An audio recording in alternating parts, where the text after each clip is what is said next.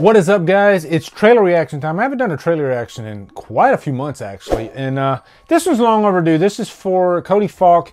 Him and his team, they're putting together this movie called Voorhees. It's a fan film.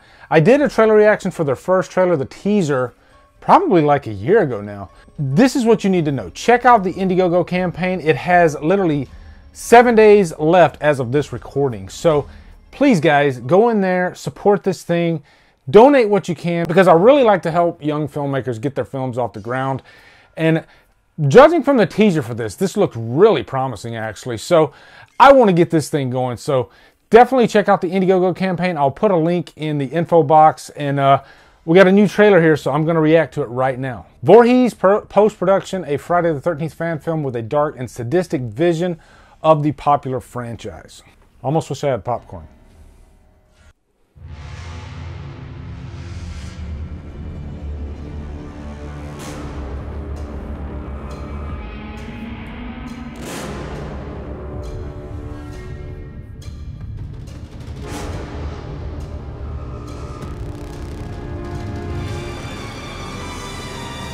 Pretty evil looking Jason.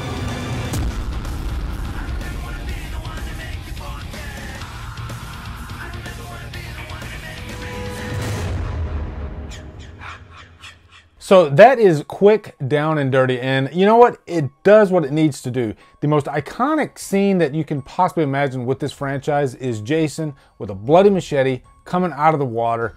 I like the way this Jason looks too. He looks like a combination of things. You know, you could take the remake Jason with Derek Mears, maybe mix it a little bit with Richard Brooker from Part 3. And reading the premise here, it sounds pretty interesting actually. Criminals have stolen a small fortune from a bank. Instead of trying to outrun the police, they plan to lay low in a remote location with a notorious past. So they lay low at Crystal Lake, which I like when you mix different genres together. So this could be like a crime heist type genre mixed with a slasher, and I think that could work. That could be a lot of fun. So definitely go in there, guys, and support this thing. I'm really curious to see this movie when it finally comes out. I know Cody Falk and his team, they have been working their butts off to get this thing off the ground.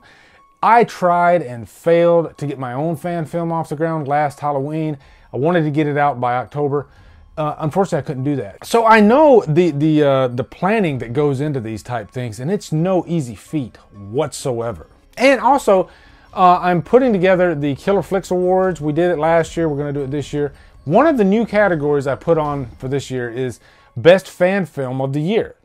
And it's unfortunate this isn't out yet because this might go on there, but I already have like a list of fan films. And it's going to be cool to actually, you know, recognize some great fan film work, because these things aren't easy to put together at all. So anyway, guys, that's my reaction for Voorhees. Definitely check this out. Also, be sure to check out that Indiegogo campaign. There's a lot of good loot there. You can actually get the Blu-ray. I think this thing is scheduled to come out by May of 2020 of this year. So perfect timing too for the summer. But anyway, like I said, check out the teaser. Maybe before then we'll get a full-length trailer, and I'll definitely do a reaction to that one too. Also, be sure to come over to Killer Flicks, where we talk horror all day and every day, and on Fridays we do Free for Fridays. Follow me at Drumdums on Facebook, Twitter, Instagram, and Letterboxd. Anyway, guys, thank you so much for watching. Have a great day, and